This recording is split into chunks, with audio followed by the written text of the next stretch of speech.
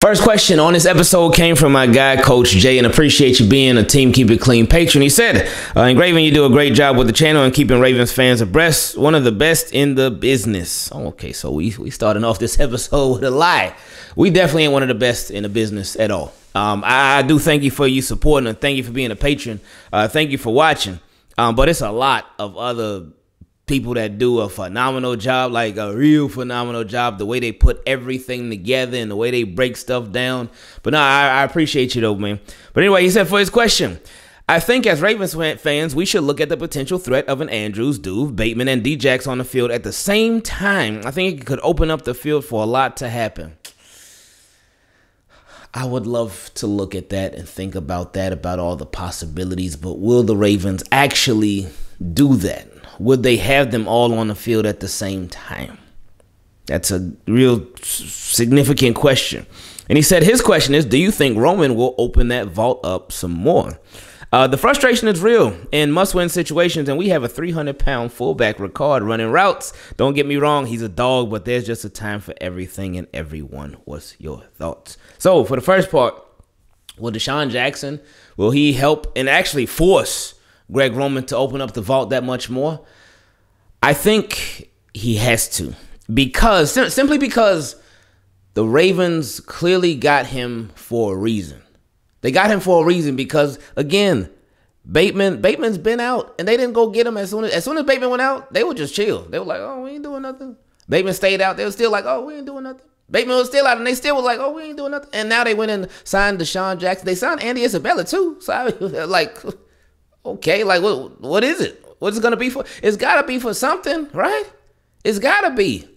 Maybe they like, man, they like, look, hey, Lamar been overthrowing. We know he got super strong this year, man. Lamar done turned. He went from shredder to super shredder. If y'all remember Super Shredder, y'all know what I'm talking about. That was one of my favorite movies, Turtles 2, Secrets of the Ooze. Anyway, they like, look, we gonna get some dudes that can run down Lamar Jackson's deep throws, because, man, he been shooting these guys a little bit. So Andy Isabella, Desean Jackson, just go get out there and fly straight up. But no, seriously, I think they got Desean Jackson for a reason. You don't just sign a 35-year-old wide receiver and put him on a practice squad at this point of the season for nothing, especially somebody who's a veteran, somebody who had established themselves in the league throughout their career. So you don't just do that for no reason. So you have to have a plan in place, don't you? I mean, I would hope the Ravens do, but hey, we'll see how it goes. But again, like I said, we hope that that he can make a big impact. And if he can really help Greg Roman open some things up and this Ravens offense open some things up, that would be nice. That would be nice. And again, it's going to take a collective effort. It's going to take Greg Roman and Harbaugh giving the guys the opportunities. It's going to take Lamar hitting them consistently. It's going to take Lamar finding them, seeing them, and getting the ball to him. So it's not just on Greg Roman. It's not just on Hall. It's on Lamar too. It's going to take the offensive line blocking, creating time for Lamar to throw. It's going to take the receivers getting open. So it's like everybody plays their part in the whole scheme of things. We would love for there to be more people to make everybody else's job easier, but you got to work with what you got. You got to work with what you got and try to make the best out of it. And as far as the part about Patrick Ricard, Patrick Ricard, he wasn't playing with y'all, man. Somebody may have put that little Drewski video of Pat Ricard. Pat Ricard said, no, they don't. Fake news, buddy. That ain't me, buddy. Ravens don't have me doing that, buddy. But no, Pat Ricard, he wasn't playing, man. But yeah, with Pat Ricard, I know with him, they've been using him as an extra offensive lineman and as a blocker. And he does a good job of blocking.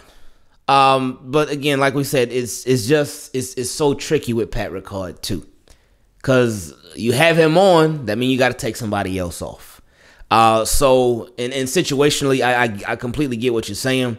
If you got Pat Ricard out there in situational football, yeah, he does give you like an extra offensive lineman, but it is one less weapon that's on the field. So it all just depends, man. But now you just added another weapon in Desean Jackson. So We'll see how it goes, man. Everybody just got to be better moving forward. Ravens are at sort of a crossroads, it seems, right now at this part of the season, where they're sitting at 3-3. They have a lot of things that they've done good. They have a lot of things that they've done bad. And it's all equated to you being at 500. So now it's very important that moving forward, schematically, with the players, execution-wise, coaching wise, it's important that everybody really step their game up moving forward so you can get the best success out of this team as possible. Next question came from another Team Keep It Clean patron, Nazarene. He said, "What's up, fam? I laughed when you read my messages. Peace and blessings, though." Okay, so boom, you want a receiver, right? Cool. You want a top 10 proven receiver, right? Cool. My concern is this: some of those receivers will want extensions probably during the trade, like a trade and sign, basically. You think I got a problem with that? I always say you get what you pay for. You get what you pay for. You want to be cheap and da-da-da-da. Okay, cool. That's what you should expect. You want to pay cheap prices, you should expect cheap results. But anyway, he said Robbie Anderson wouldn't be the player I would have traded for, so I'm just going to put that out there. And GMs are not going to trade an elite wide receiver that's still in his rookie contract years unless they are getting multiple assets. Now, if we wanted an elite vet, then yeah, we can definitely give draft picks away to one of those. But why do fans think we can just trade draft picks for those type of players so easily? Seems like teams are not willing to give us anything and want us to overpay. Maybe I'm tripping though. No, if you want to get a real good receiver, like the Eagles with AJ Brown, they traded draft picks away. They ain't trade no players or nothing. They traded draft capital. With DeAndre Hopkins, when the Cardinals got him, they threw David Johnson in there too, but I don't really think that was really moving anything. But they gave away draft picks. So with the Dolphins with Tyreek Hill, they gave away draft picks. With the Raiders, with Devontae Adams, they gave away draft. So you can do it with draft picks. You ain't even got to do player for player or player and draft picks to get you. All you need is draft picks. You can give those up and you can get that elite talent at the position. But let's get back to the question. He said, maybe I'm tripping though, but when we traded for Yannick Ngakoue, we originally wanted Adam Thielen. They refused to give him to us even though they barely use him. People saying that the Ravens want Lamar to fail, that's dumb. But me, I think it's the league that wants him and us to fail. Teams willing to give us anything but a wide receiver one. And it's up to Ravens to be like, all right, because you really think 31 teams going to conspire against Lamar Jackson and the Ravens? I mean, anything is possible, but really, like, and when people say that they think the Ravens want Lamar Jackson to fail, I don't think it's that. I don't think they want him to fail, but I do think that they don't want that price to keep going up. I do think that. I think they want him to have success for sure. Because that means team success. That means more money for them. But I think at the same time, I think it's real tricky because again, it's business. It's business. And I don't think that they want to pay him the money that he wants to. I mean, because they ain't pay him yet. So obviously they don't want to pay him the money that he wants them to pay him because they couldn't come to a contract agreement. So it's not even like that's a conspiracy theory or that's a rumor. No, it happened. If they wanted to pay Lamar the money that he wanted them to pay him, this whole contract talk would have been a thing of the past because the whole contract would have been done. But it obviously hasn't been done. So, anyway, back to the question. He said, I got off track, but what and who are you trading for an emerging wide receiver one on his rookie contract because they will want picks and at least one player? No, it doesn't have to be that. Doesn't have to be any player. You don't got to give up somebody just to get somebody. I mean, you can if you want, but you don't have to. It's not a requirement. And he said, and what are you willing to give up for a top 10 vet receiver? Top 10 vet receiver who's in his prime. Not an older guy, but in his prime. I really give up a first. Throw a first, second. Throw a first and a third. First and a fourth. First and a fourth and a fifth. First and a fifth and a sixth. Like first and change. I'm willing to, straight up, man. He said, remember, we have 3.2 mil cap. This is a challenge to the whole Ravens nation. You can make a move with 3 mil, but multiple picks will be involved for a top 10 vet wide receiver under 30 years old. And an emerging wide receiver, one that's in the top 10 or 15, but in his rookie contract will cost money and players for sure. So which move are y'all making? And what and who are y'all giving up? Also, just want to throw this out there. If Lamar signed that extension, he would have definitely had a proven elite receiver. Why? What? No, that's wrong. That's false. Reason I say that, you said if Lamar would have signed his contract extension, the Ravens would have got him an elite proven receiver. You know what? Let me finish first, just in case you hit me with a swerve.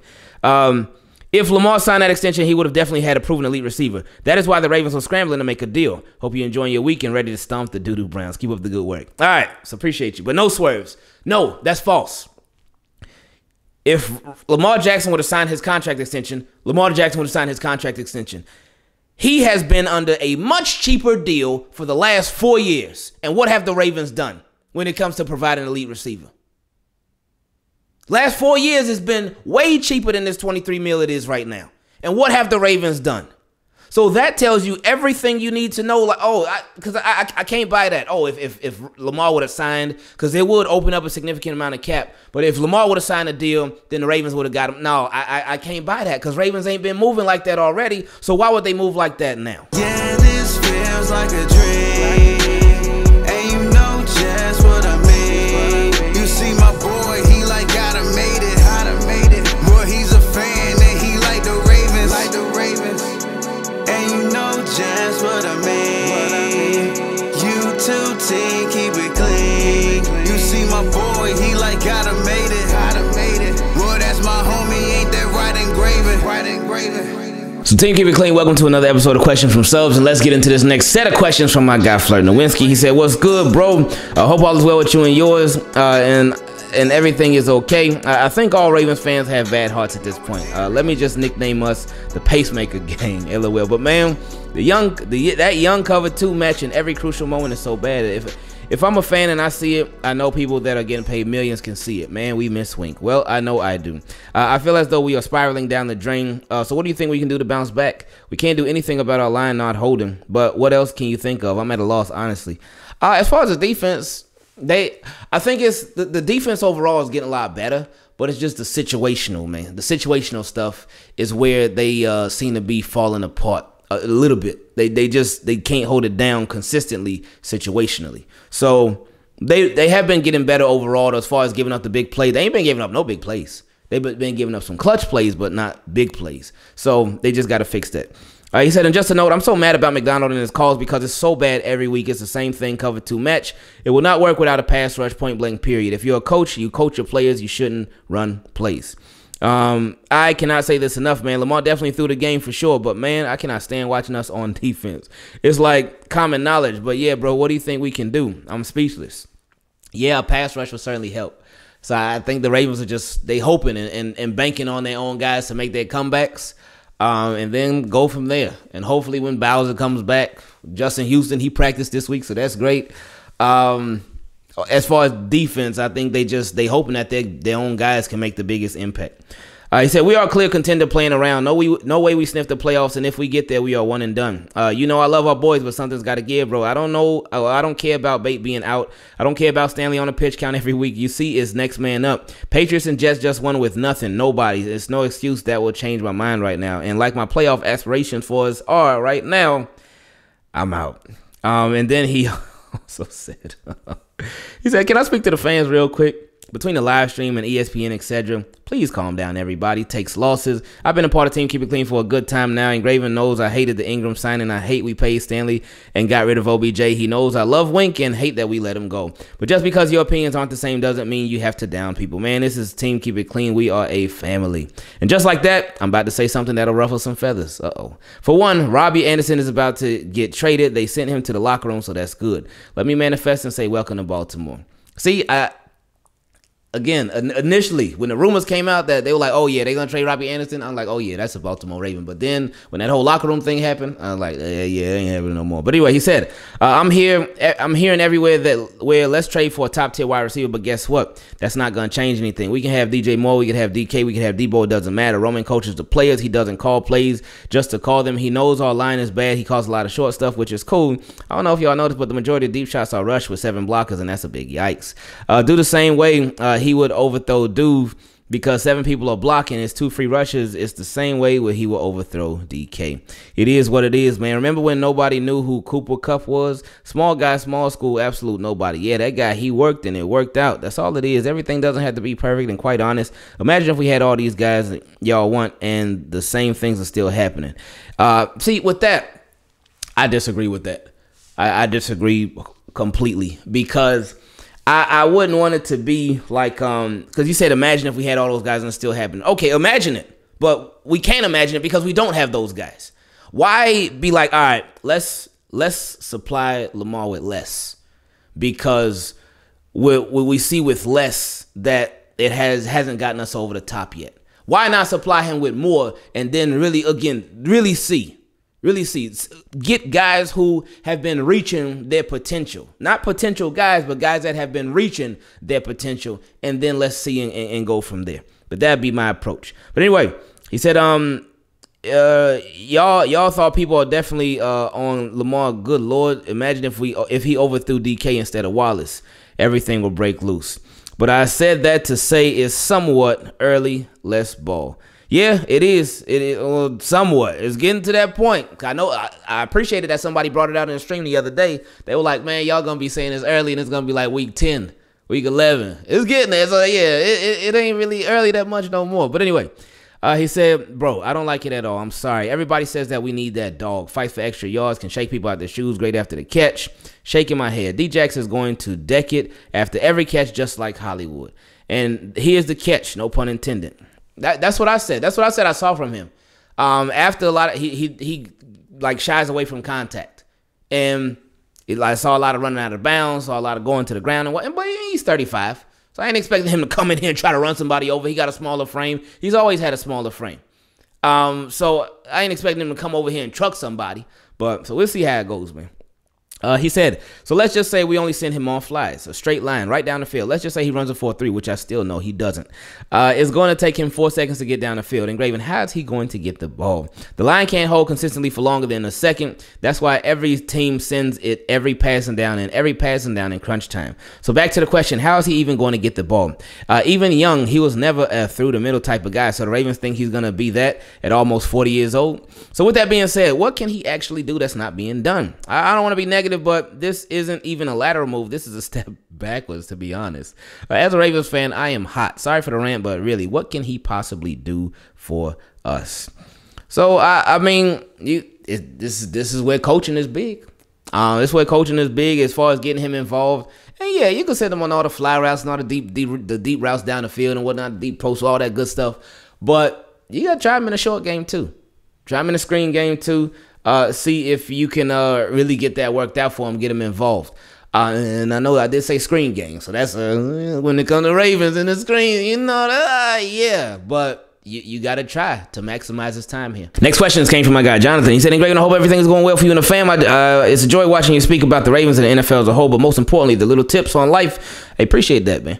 But aside from all that, with today's game, it has been more evident that the Ravens need another threat at the receiver position and really a guy who can make plays consistently outside of Mark Andrews. And with the recent talks of trade in for DJ Moore, Robbie Anderson, which to me doesn't seem like the Ravens are going to get DJ Moore because the two don't even go together, LOL, and a promising star wide receiver one.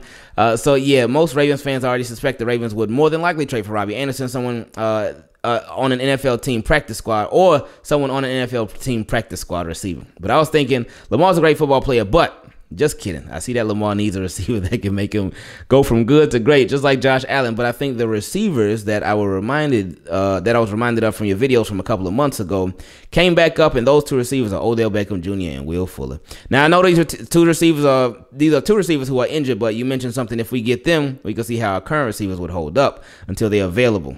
Speculation are coming out that at least one of these two receivers will be available in the middle of November, and I can see a scenario where playing out where if we got Odell and Will right now, that could take this they could take this time to learn the plays and could possibly be plug and play, being that they would know the plays and fit in right. Apologize for the long message, but wanted to hear your thoughts on it. I wouldn't be mad at that if they ended up getting both of them. I mean, I do it in Madden all the time. I do it in Madden all the time. I sign both Odell Beckham Jr. and Will Fuller both to 1-year deals, and they help out a lot. But yeah, I would never expect the Ravens to do that, but I wouldn't be mad at all if they did do that with both of them. But I mean, you bring those two in, who's the two that's going to be out? Because you ain't going to have like no 8 receivers on your roster. He also said, hold on, Ingraven, I got a question that I wanted to hear your answer on, and this may be an unpopular opinion. I would even go as far to say conspiracy. Ingraven, do you think the Ravens did not make a big move at receiver because they want Lamar to prove with less talent that if he wants that guaranteed contract that he should be able to carry the entire offense with what he's got? I think that's a piece of it. I do. I don't even think that's a conspiracy or anything. I mean, the Ravens have already been doing that. They've been doing that. They've done bare minimum at receiver, and it's shown, it's clear. So I do think that's the case. He said, do you think that EDC and Steve are leaving the deciding factor on how Lamar carries the offense? If so, what's your thoughts? And also, could you see a scenario where the Ravens could trade for a Jerry Jeudy? I know it may be far-fetched to think that the Ravens would trade for him, but is it? What's your thoughts on this? Jerry Jeudy still in his rookie contract, so it could be possible. Hey, that'd be cool. I don't see them doing it. I don't. I really don't. Jerry Jeudy, big playmaker. He be having a drop sometimes too now, but he's a playmaker overall, man. I wouldn't be mad at it, but I just don't see the Ravens doing anything like that. But yeah, like I said, about back to them at the receiver position, like, yeah, that's, again, it's not a conspiracy. It's just what it's been. It's just what it's been. You see how the Ravens have moved and how they haven't moved, and yeah, so you already know what it is. Next question came from my guy Rodale. He said, my guy, another sad Monday morning for the flock, overreaction Monday, as I like to call it. This offseason, I said that I wanted us all to come in with clear mind for this whole team and coaching staff. 6 games in, this team is simply not good. They're not bad either, though. They are mediocre, middle of the pack. Now, we can certainly blame a lot of people for that, but I am here to talk about a few individuals. First and foremost, the engine, the head of operation, the poster child, Captain Lamar Jackson. Lamar has had an MVP season for 3 games this year and has had an average QB season for the other 3 games, right? It's been a complete roller coaster. Now, I'm not here to talk about this man's money. He will absolutely get paid, and he should. However, he literally receives 100% of the praise for everything the Ravens do. Unfortunately, with great power comes great responsibility. And simply put it, it's time to hold him accountable. As I said, our collapses are not all his fault. He has had a pretty good season, but these last 3 weeks, he hasn't played well. In 15 full fourth quarter drives, we either thrown an interception or had a fumble on 6 of them, and a turnover on downs on 1. It's no time for excuses. We all give him the praise and the glory, and we all say we go as he goes, right? That engine ain't starting. I like that last part. But yeah, Lamar certainly got to step up. He certainly got to step up, especially in crunch time. And again, the pick the other day against the Giants, as that's inexcusable. You can't do stuff like that, especially in the clutch. And y'all were up. They were up. So yeah, Lamar, and I know I've seen the stat that's showing his first quarter, the second quarter, then his third quarter, and his fourth quarter. And I know fourth quarter, it's been like real rough. But anyway, he said, is EDC and Harbaugh relationship that important? Harbaugh has certainly made some questionable decisions and mistakes in the past, and we've seen them them same hiccups throughout this year. I do believe he shall be in the hot seat, but I'm not going to call for his job. I will have a ask, what is EDC doing about this? These meltdowns and collapses have been happening since last year. And if you don't want to fire Harbaugh and you aren't all going to fire your newly hired defensive coordinator, can we look the other way? Now, I'm probably one of those lone few people that believes Giro is not a bad offensive coordinator, and I think he has taken a step forward this year and is having a really good year play calling, but he deserves some eyes to look his way. While it's up to the players to perform well, and they haven't, this offense performing well in the first half of games and collapsing in the second half is truly head-scratching. With that, I feel it's time that EDC step in. If you aren't going to fire your neighbor, let his best friend walk. If you ain't going to fire either, go get your QB a top-tier wide receiver now. Don't wait until the trade deadline to get a receiver past his prime, or that's been cut from another team. I don't believe it's an overreaction to say it's time for EDC to step in and step up to make a season-changing move. While we are 3-3, now's the perfect time. Either we go up or we go down. Whether it's a hire, a fire, or a trade, it's time. Harbaugh ain't going nowhere, like we know. If they were to fire Giro, what's going to happen? What's going to happen? Because they will still have the same head coach. They'll still have the same GM. They'll still have the same owner. But I say all that to say they'll still have the same philosophy.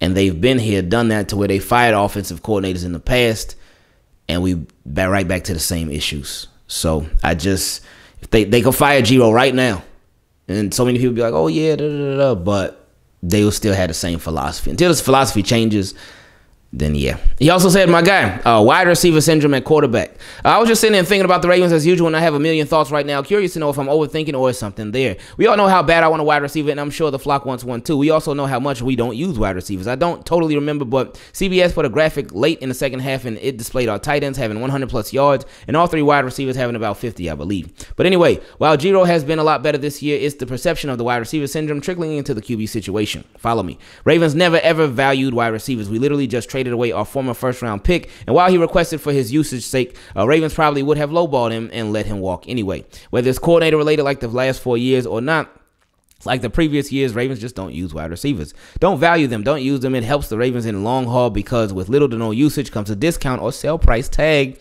Even when they acquire wide receivers, they are coming off the clearance rack. Now, where am I going with this? Arizona and Kyler. Buffalo and Josh, Kansas City and the Chiefs. These QBs throw the ball a ton in high-powered offenses. As I said before, little to no usage brings down the cost. Lamar's obviously the captain of the ship, and I do believe he will get a wonderful payday, but could this be the argument/tactic the Ravens are deploying to gain leverage? See, so many people are seeing this, man. I think more people are seeing this now than they've ever seen it before. There were people that talked about it last year. There were people that brought it up last year, especially in questions from subs. But now this year, like, people are really, really seeing this. So I just think that that's crazy that so many people are like, oh, okay, I see what's going on. But anyway, he said, while we've been a top-tier offense at points throughout Lamar Jackson's tenure, it surely wasn't from throwing the ball. I mean, even before Watson's big payday, you had a generational talent and MVP at quarterback. You also seen what these other great QBs have done when paired with top-tier wide receivers. Why not capitalize and go against your old-school philosophy to help your guy? Even right now, it's not too late to add a Curtis Samuel, Mike Thomas, Brandon Cooks, Jerry Jeudy. But I guess they figure let him continue to carry all the bags himself, and we will just hold the door open for him. Man, oh man, am I overthinking, or could this be something? And as I type this, Kyler got yet another guy in Robbie. Literally shaking my head, bro. And then a little, because he sent this on October 17th. Then a couple days later, the Ravens, they added a receiver of their own. We need a spark. Next question came from my guy Nicholas. He said, "Hey, Ingraven, first off, mini rant. I was watching your live stream and chatting with fellow Ravens fans during the games, especially because I live in Steelers territory. But when we're losing, the chat makes it borderline unwatchable. Yes, I get frustrated too, but calling Hamilton, oh wait, EDC, Harbaugh trash for 2 hours doesn't help anything. I promise, LOL. Everyone is entitled to their opinion to have their voice heard, but can't we just constructively discuss the game and stop acting so salty? I don't know. Maybe it's just me." On to my question. Obviously, something is going wrong because we should easily be 5-1 at worst. And it falls partially on coaching, which needs to improve as the season goes on. And as long as we get hot at the right time, our division is still 100% winnable with this team. One thing I think we need to improve on is our late game running. Thinking back to 2019, we would put up these 10, 20, 30-point leads and then just run the ball down their throat for the rest of the game. That was our identity, and we would kill the clock, run up the score, and other teams were helpless to come back. Obviously, this is easier said than done, but I find that we give up on the run game way too early. And if it's not working, yes, Drizzy was doing great versus the Giants, but we couldn't get extended run-heavy drives going near the end of the game. That's true. That's true. And that's important, man, especially if something's working, especially if it's working. You want to, not that you want to just... You want to stay with it and don't do anything else. You do want to stay with it. And not that you don't want to mix it up. But if it's working, hey, it's working. If they ain't stopping it, then, hey, they ain't stopping it. So you want to keep going back to it, man. But anyway, he said, with the trade deadline coming up, I think the Ravens fans all agree we need a needle mover. I'm not talking about a 5th-round pick for a 40-year-old pass rusher with 12 career starts. Marcus Peters, Calais Campbell, Anquan Bolden. We've had 4 first-rounders in the last 2 years. We can give one up or 2 for DJ Moore, Roquan Smith, Deron Payne, a corner, a pass rusher. I used to be the mindset that our receivers were enough, but we need someone for those clutch drives to get open. Besides Mark Andrews, defensively, we need a disruptor, someone who the quarterback has to keep their eye on every pre-snap. Our D is consistent, but it's not scary. And there's no one to rely on that can make that final clutch play, and that's what we need. I love draft season, but I'm ready to pull the Dolphins and say, forget them picks. If we do, we'd only be giving up pick 32 anyway. That would be the hope. Sorry if my question came off as a little disorganized. There's more discussion prompts than questions, I guess. As always, thanks for entertaining Ravens fans throughout the wins and losses with a smile on your face. Appreciate it, man. Well, looks like Ravens, they got that needle mover that you were looking for. And they got to sign him as a free agent. The most simple reason as to why the Ravens are failing. Next question came from Stone. He said, oh man, it's going to be a long one. But first off, Ingraven, I hope you're doing amazing. You're a huge bright spot in the Ravens community and continue to lead others and being compassionate while keeping it respectful at all times. Thank you for being such a great role model to many of us. But into the real question, I don't think people are looking at the Ravens' problems in the most simplest of ways. To make this very simple for all the people listening, what usually happens when you're up by 10 or more with one of the best rushing attacks in football heading into the fourth quarter? Usually the team tends to run the ball straight down the field and waste time till the clock hits 0. But wait, Don't the Ravens have the best run game coordinator in the league? Don't the Ravens have the best offensive coordinator for running the ball? This one's the best. Don't the Ravens have Lamar Jackson, aka the best running quarterback in the league? So I think when it's put this way, it's very easy to tell that the Ravens' problem all come from coaching. These 3 points summarize the Ravens' problems in my opinion. Number 1, style of offense. The Ravens need to realize it's 2022, not 2000. You could have ended it right there, and that would have been enough. But anyway, he said you can try whatever you want, but the NFL has evolved to a fast, big play, wide receiver type of offense, which is the complete opposite of what Greg Roman is running. You can't expect to win games when you have 2 tight ends on the field plus a 300-pound fullback that is taking more snaps than any wide receiver other than Bateman when healthy on the team, while running more routes than 75% of all wide receivers. That is a great recipe for absolute disaster when it comes to winning football games. Number 2, John Harbaugh is out. Do you remember when Ray and Ed held a players-only meeting? Or when Harbaugh almost lost his job before he threw Lamar into the mix to save him? Wait, or when Harbaugh lost 8 straight games in a row because of his so-called analytics. How about this? Instead of having to rely on analytics, how about the Ravens hire a real head coach that can lead a football team? John Harbaugh's message to the team has gotten way too old and stale, and we should have known it when Marcus Peters had his moment.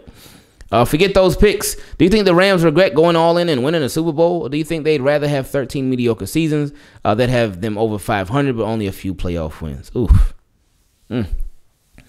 And not only, they weren't supposed to be there because that garbage pass interference call or non-pass interference call.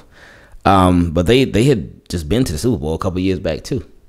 So anyway, he said, let's be honest. No one wants to sit there and win games but not win a championship. The picks that the Ravens value so much really have minimal value. To make it simple, would you rather draft a receiver in the first round and hope that they turn into what you admire them to be, or give up the pick to get the receiver that has already proven what they are? I know what my answer will be 100%, 110% of the time. Thank you for reading. Much love. Yeah, man, I agree.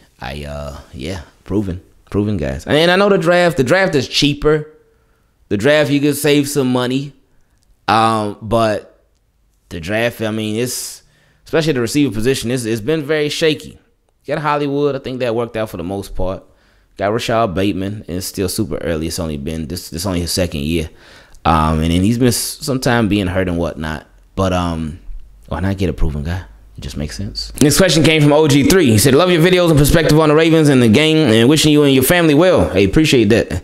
My only question is, what do you think it will take for the Ravens front office to realize they're stuck in the 90s and either clear out those who refuse to evolve with the game or change philosophy on offense? To me, it seems like after we won in 2012, the team refused to see the direction of the NFL and change. We're still trying to win the same old way we used to, and it hasn't worked out well for years. Do you think under Harbs we will change our approach toward the wide receiver position?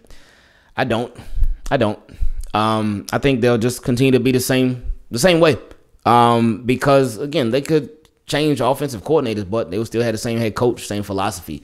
So I think it'll pretty much be a lot of the same. Next question came from my guy Kevin. He said, why can't Lamar get paid? Hey, Ingravenvids, man, I hope all is well. What's the reason that Lamar don't have a contract? He's right there above these guys as far as what he's doing for the team. The organization has made this so frustrating in how they're playing this out. There's a lot of good quarterbacks out there, but Lamar is one of a kind. You won't see another as good as he can be if he gets the correct pieces around him. In my book, he's up there with Ray, Jonathan Ogden, Marshall Yonder, Ed Reed, Terrell Suggs, and so on at his position. I like to see all players do well, just not when they play against my team.